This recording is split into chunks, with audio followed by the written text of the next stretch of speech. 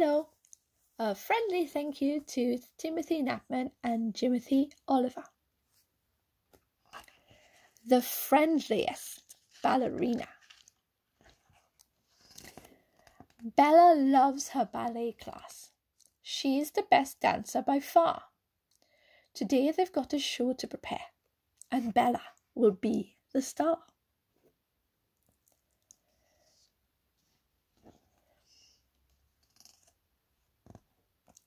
But then Miss comes to Bella and says, "This is Peter and Claire.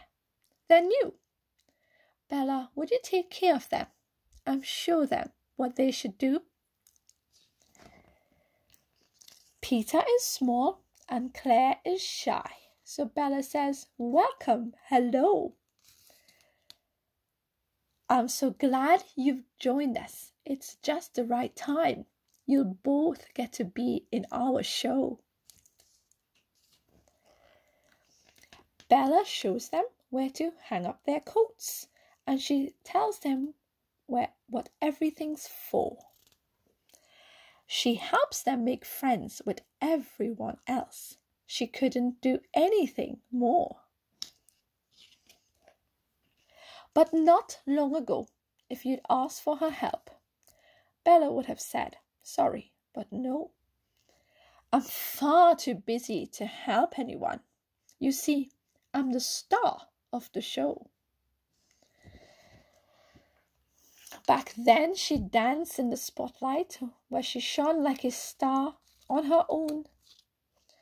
But after the show, when the lights had gone out, Bella felt sad and alone. Of course, Bella thought, what a silly I've been. Being happy or sad all depends, not on being the star of the show, but on whether you've got any friends.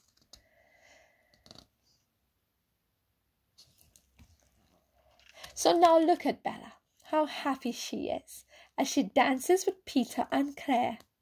Peter is small, but he jumps very high, while Claire spins and twirls everywhere.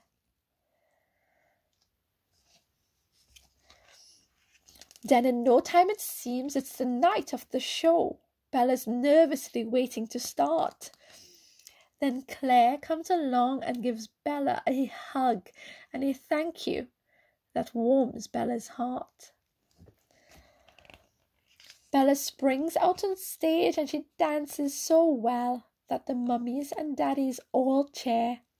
Bella's never been better, and we know why.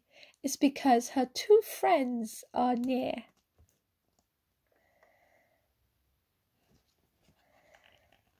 It's good to be the star of the show, but remember how our story ends. It's sad to be lonely, so never forget to smile, help out, and make friends. Thank you so much for listening. I hope, no matter how many friends you have, that you're good to them and they're good to you. Head on over to Sebastian's Action Trust and show them some love. Thank you.